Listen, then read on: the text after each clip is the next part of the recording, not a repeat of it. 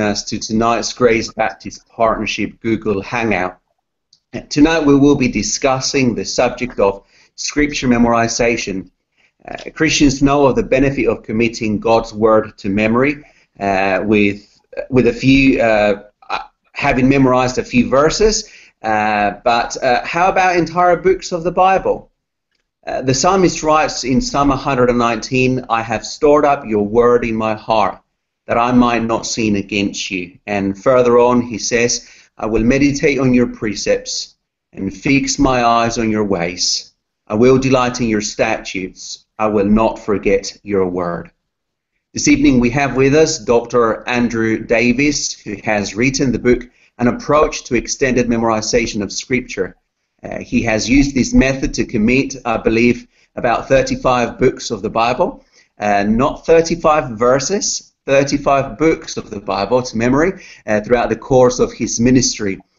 Dr. Davis has been the senior pastor of the First Baptist Church in Durham, North Carolina since 1998. Thank you very much for joining us this evening, Dr. Davis. It's my joy to be with you.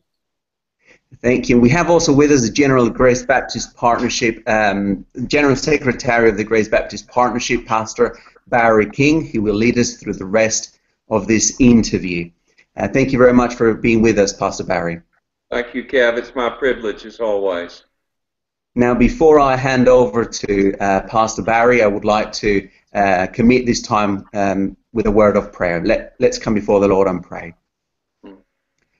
Most gracious Lord and Father, we are reminded from your word, how can a young man keep his way pure? By God and according to your word. And we pray, O Lord, that this evening as we discuss this very important subject, O Lord, we pray that it may be indeed a benefit for many Christians around the world. We pray, O Lord, that you may lead us and that you indeed bring glory to your name. In Jesus' name we pray and give you thanks. Amen. Amen. Amen.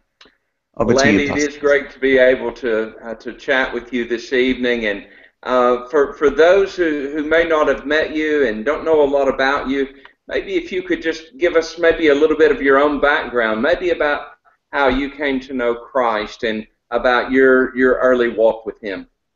Yeah, it's my pleasure and also my joy to be able to meet you and to communicate with you today.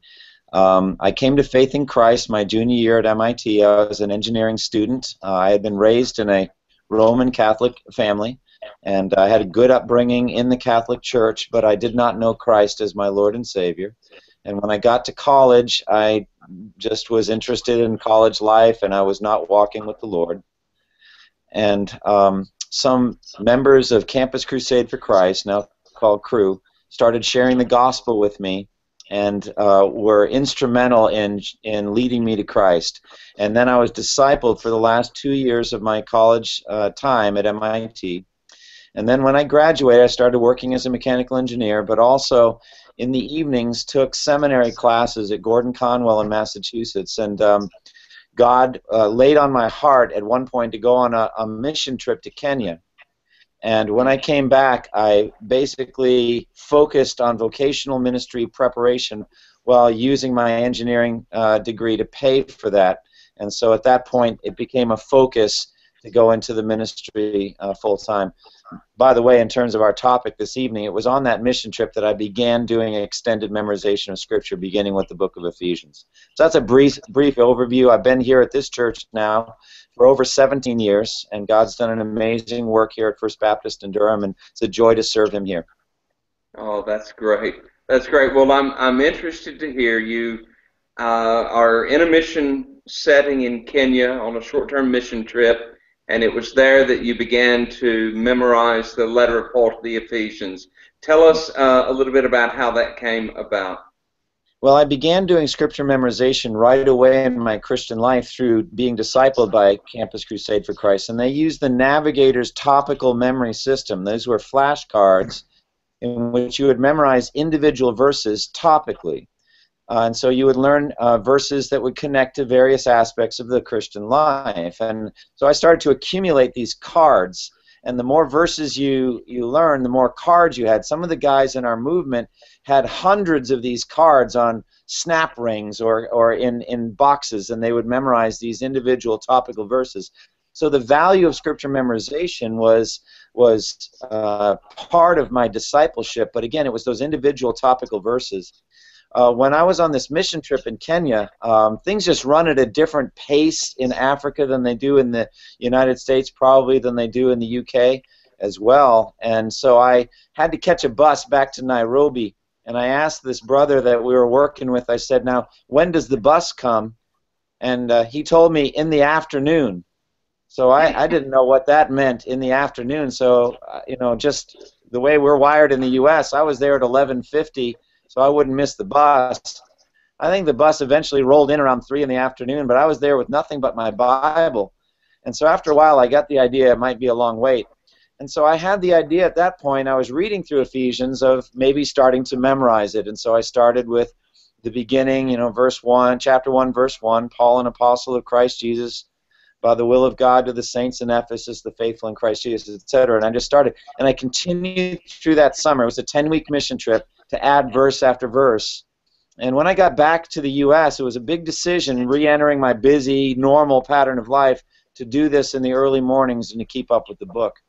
And I've never regretted it. My next book was Philippians, and then after that, by then I was a full-time seminary student, I added the Gospel of Matthew, and I greatly expanded the number of verses I did per day, 6 a day.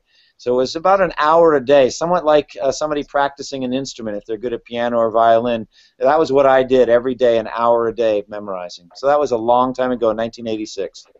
Okay. So that was the letter of Paul to the Ephesians. Now, I guess the issue that some people might wonder about is, have you been able to retain that all of these years? Ephesians seems to be a special case. I will not claim that I have retained all the 30-plus books that I've memorized. What I do say is there was a time that I could recite that entire book from memory. The understanding of the book remains. Many verses remain. Even whole subsections remains. And I am convinced that with a minimum of effort, I'd be able to get it fresh and able to recite again. But I'm not claiming to be able to say all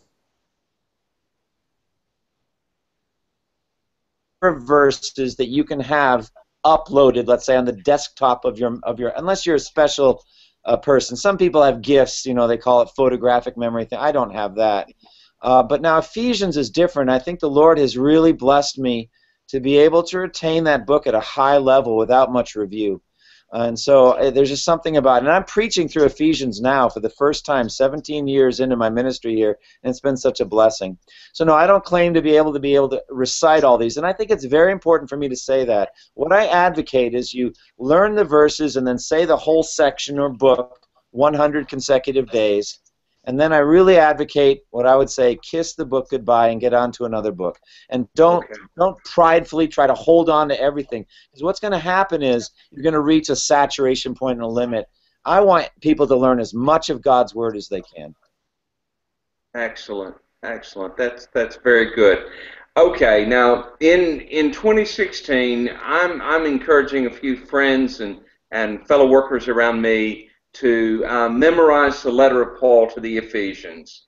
And so I've got my trusty copy of the ESV right here beside me, and I've gotten a little bit of a head start on the rest of my friends, and I'm getting those first few verses. And since I have preached from them before, I've got a lot of it there. But just assume we know nothing, which is probably not a bad assumption. And we're going to set out to memorize this letter in 2016.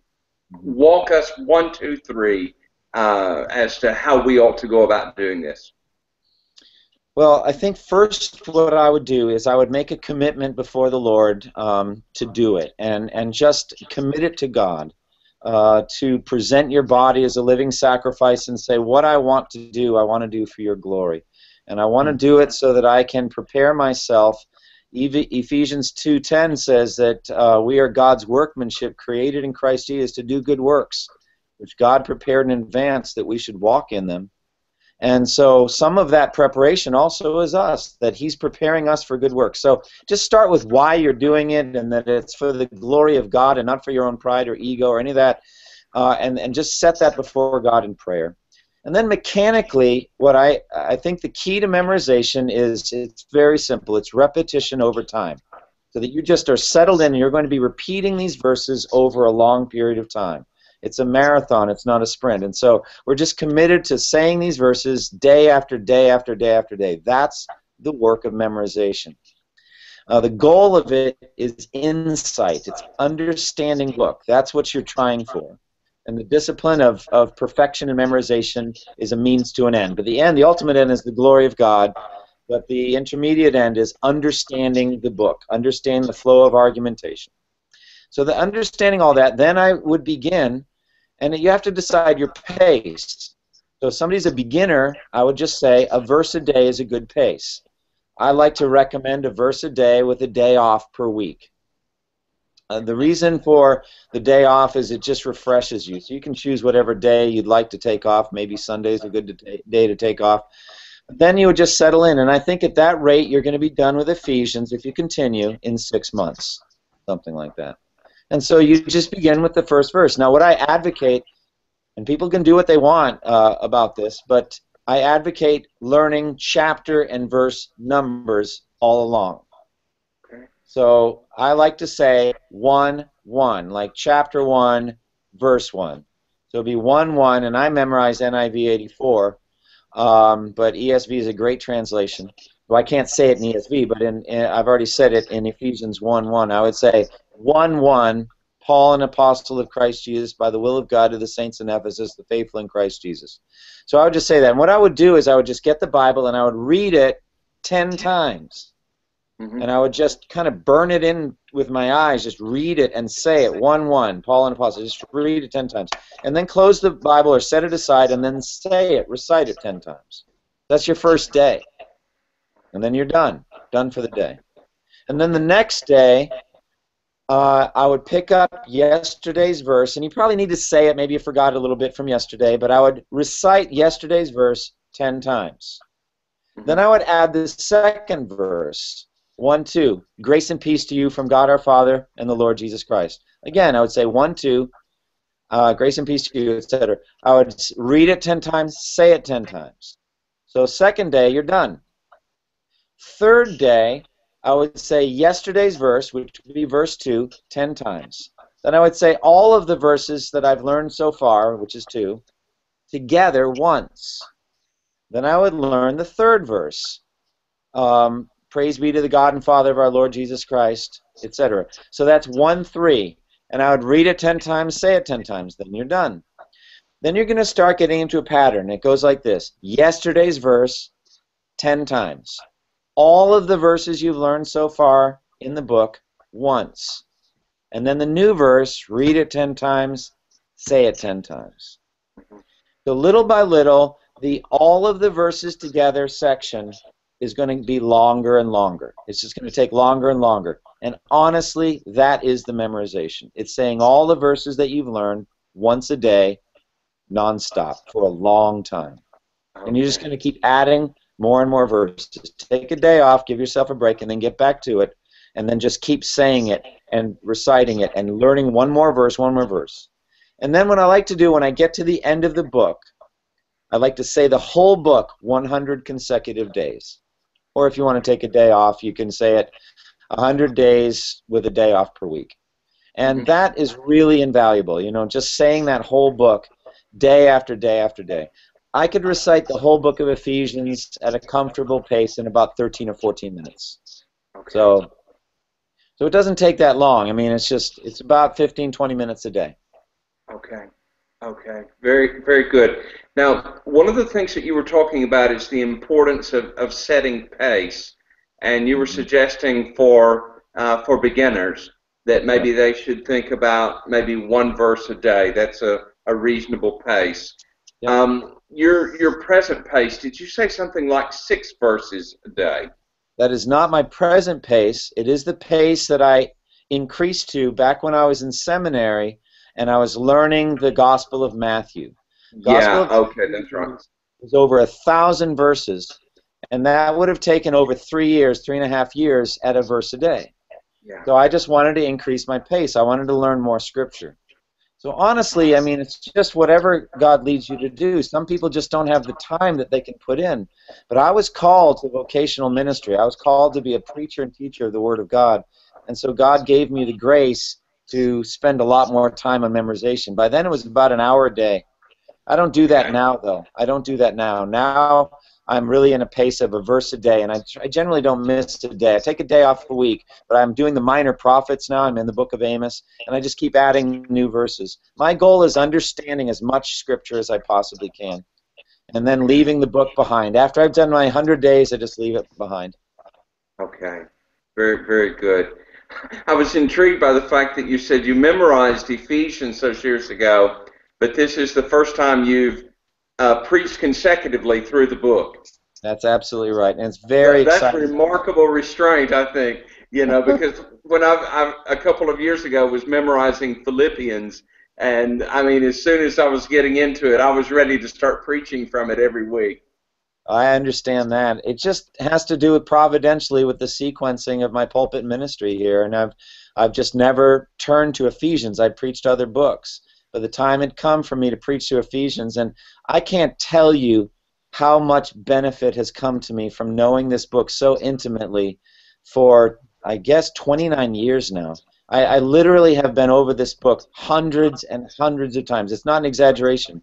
Maybe 500 times, maybe more. I've recited the entire book. And so at this point, it's almost like I don't need any more additional preparation. I don't need any more time in commentaries, although I do read them.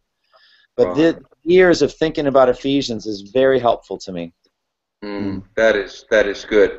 Now you mentioned that you memorized from the NIV 84. Yes. And talk to us a little bit about translations and memorization. Do you have any recommendations?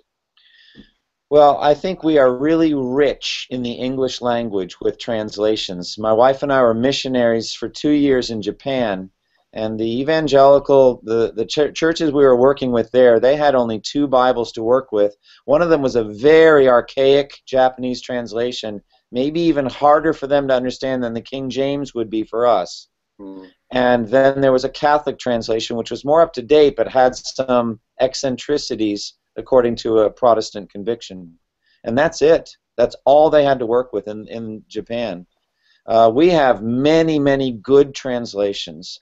So I think if you have a sense of what those good translations are, and I could list them, but there are many good, what we would generally call committee translations. So these are evangelical scholars that gather together and work on together a new translation. There's so much money to be made in biblical sales and translations that good groups of scholars every 5 to 8 years in the English language come up with another decent translation.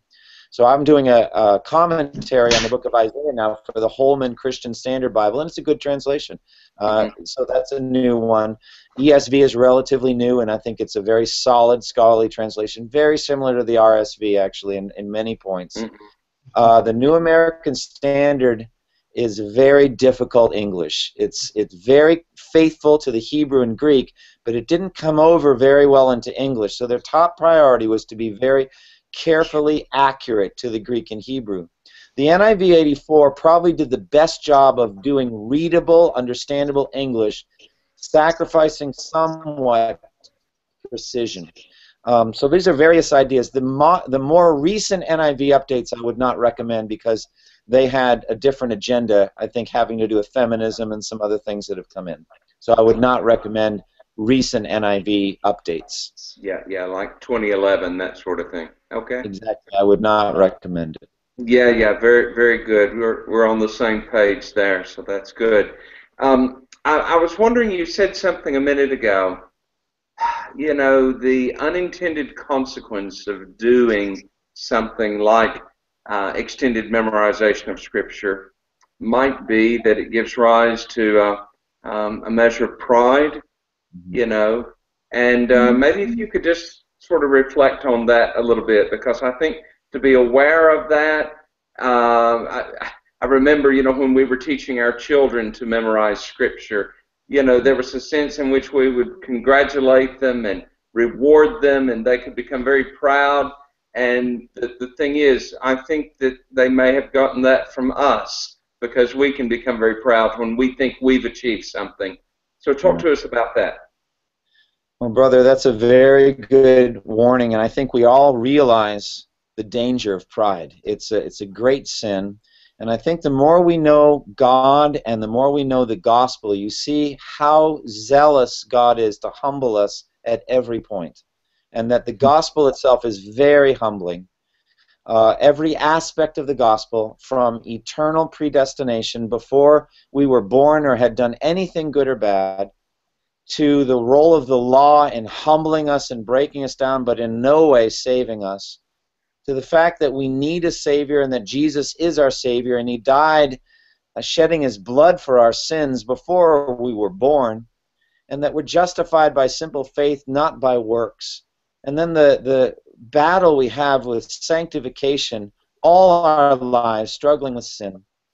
And then at glorification, instantaneously at death, we are made perfect by the sovereign power of God. That entire thing is humbling. It's completely humbling to us. So the more you look at it, you see God was very zealous that no one should boast against Him, but that if anyone boasts, let him boast in the Lord. So just being aware of how prideful we are is a good thing. And then I would suggest that people just meditate on some key verses on this. For example, God opposes the proud but gives grace to the humble. And if we recognize that, and also Paul says in Corinthians, if anyone thinks he knows anything, he does not yet know as he ought to know. So our knowledge should not puff us up. It should cause us to be humble and to serve others. So that's a very good concern. So I would just say, be aware of the fact that memorization, the ability to memorize, is a gift of grace from God. And God can take it away at any point. Just like when Samson's hair was cut off, he was immediately stripped of his power. So God is able to humble us if He so chooses. So I would just say, Lord, humble me, but I still want to learn these verses. I want to memorize so I can know You better, and I want to serve You more. So I think that's the way to do it. Excellent, excellent. Got one more question for you, Andy. How do you encourage Scripture memorization in your church? Because this is not just something that you do as a pastor, but I assume that you encourage the people in your congregation to, maybe they don't have to memorize Ezekiel, but you want them to be memorizing Scripture. So what are some ways that you've gone about encouraging this in the congregation? Well, if I could say one thing that will somewhat answer your question, then I'll answer it more directly. First, if you were to ask me what verses I would point to that encourage memorization, I would not ever say that Scripture memorization is commanded. I actually have no verses to say that God commands us to memorize. But there are many that commend or imply memorization. For example, in the Old Testament, when the psalmists or others in wisdom literature would say that they meditate on God's Word day and night, any of the meditation on God's Word day and night implies memorization. Because it's, they didn't have printing presses back then, and so the average average Jewish believer would not have daily constant access to the Word. So if they're going to meditate day and night, they have to have it memorized. Probably the number one verse I would point to is John 15:7. And Jesus said this, if you abide in me and my words, plural, abide in you, then ask whatever you wish and it will be given to you. This is to my Father's glory, that you bear much fruit and so prove yourself to be my disciples. So if you meditate on all the aspects of his statement there's a double if. It's a constant dwelling or remaining or abiding in Jesus, plus his words dwelling or remaining or abiding in us, plus prayer that feeds prayer results in fruit. So then I would say, do you want to bear fruit as Jesus' disciple? I know you do. Well, memorization then I think is going to be a big part of your discipleship. Then in terms of people, I would say young men that I'm discipling, it's required, if they're going to meet with me, that they will memorize the book of the Bible. So if they're not willing to memorize the book of the Bible, I won't meet with them for discipleship. But those are special, focused young men, individuals that I'm meeting with, and we'll memorize, and I will have them memorize Ephesians. And the reason for Ephesians is it's so short and has so much in it. It covers so much of the Christian life, so you get a lot of return on a narrow investment. So that's what I would say. Oh, that's really good. That's really good. Thanks so much, Andy. It's been helpful to just interact with you briefly about these things, and we want to thank those who are watching the broadcast live, and then those who will watch it on our YouTube channel a bit later. There's also some other helpful interviews there with Tabiti Anawale about the gospel for Muslims, with Herschel York about expository preaching, with Michael Haken about the Christian lover, Tom Schreiner about the role of women in the church. Much helpful material there. Hope that you'll listen to some of those broadcasts and read some of those books. Now, the approach to extended memorization of Scripture is available free of charge in a PDF format by the internet. And so if you want to find that, if you haven't already, download that, read that, and that'll be a help and encouragement to you as you seek to memorize extended portions of God's Word. Kevin, we want to hand back over to you, and perhaps you'll want to lead us in a word of prayer before we close the broadcast. Thank you very much, and thank you again very much to both, especially to Dr. Davis. It's indeed been very, very encouraging. Let's come before the Lord in prayer. Most gracious Lord, we give you thanks once again for the opportunity we have to read and to memorize your word. Thank you, Father, for we have been able to discuss and to talk about this important subject, which is memorizing your word. Lord, we pray for the ministry of Dr. Davis, and that you may bless him, Lord, in his endeavors, and that he may continue to be used for your glory. In Jesus' name we pray and give you thanks. Amen. Amen. Amen. Thank you, brothers. Have a good night. Good night. Good Thank night. you. Good night.